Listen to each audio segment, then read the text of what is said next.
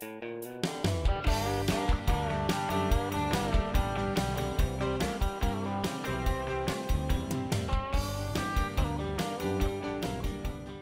you choose to compost your kitchen scraps and garden waste, you will be able to harvest a big or small quantity of compost. Compost is an excellent soil conditioner. In this video you'll find out how to use it in your garden. In some cases your garden project might require more compost than you actually produce.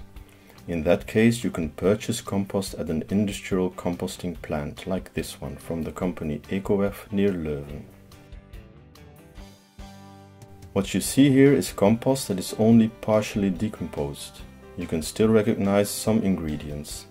This compost can be used but only as a mulching layer on top of your soil. Mature compost is dark, crumbly and apart from some pieces of wood does not contain recognizable ingredients. This mature compost can also be incorporated in the garden soil. Compost harvested from a single bin is often rather wet. It is recommended to leave it to dry, making it easier to use. Compost that you buy is often sifted. Compost you make at home generally contains small pieces of wood that did not entirely decompose. If you intend using the compost on top of your garden soil, sifting is not necessary. If, however, you would like to mix it into your soil or use it as a top dressing for your lawn, sifting these pieces of wood out is important. Small quantities can easily be sifted with a small sieve or a plant crate over a wheelbarrow.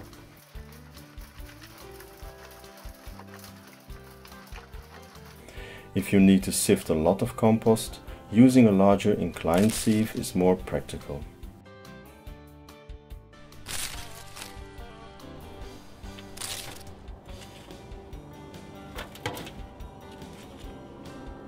The easiest way to use your compost is to apply a layer of it at the base of your plants.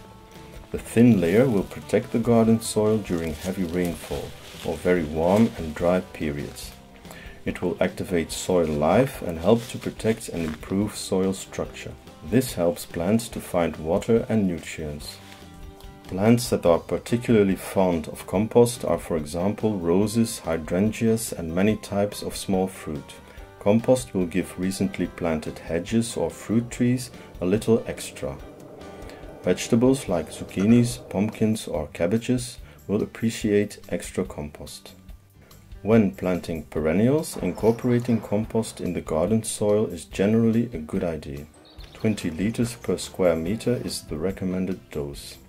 Always use sifted compost and mix it thoroughly with the soil. When creating a new lawn, you can use even more compost, up to 35 liters per square meter. Due to natural breakdown, the soil underneath older lawns will often be poor in organic matter. This organic matter, humus, helps to improve the growing condition for the lawn, helping grass plants to root deeper, find water, air and nutrients. For that reason, regularly adding compost as a top dressing is a good idea. Autumn is a good time to spread compost on the lawn. Start mowing your grass at a height of 4 centimeters. Then apply 5 liters of compost on every square meter. Turn over your rake and rake the compost into the lawn. For an even better result, you can first aerate your lawn by pricking holes in the soil using a spade fork or a lawn aerator.